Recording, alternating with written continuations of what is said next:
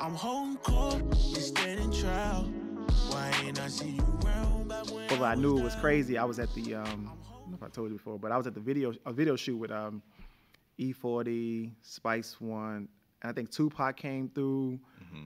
And man, I can't make this up. It's no lie. I was young, but I was wild. So I'm looking around and I'm just like, and I just see, this is crazy. I don't know if I told people before, but I seen Tupac, and I'm just looking, and Tupac is like looking at me like really looking at me. And I think I was talking to E-40 or something. He was like, man, you cold, man. You a cold young man. Let's do something, whatever.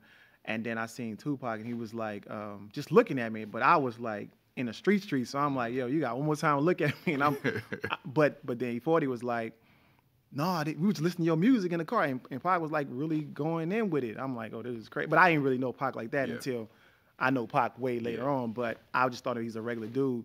But when I did the homework, it was like, oh, when E-40 mentioned it and stuff like that, I was like, oh, that's crazy.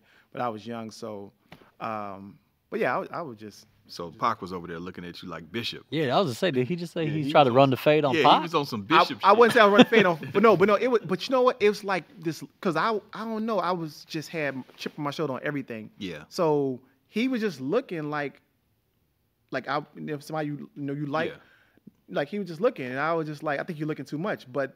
That was just me just being that was like just you dumb. tripping out. I'm just tripping. Like he wasn't really looking like that, like I'm mugging you. He was just looking like we just listen to your music type of thing.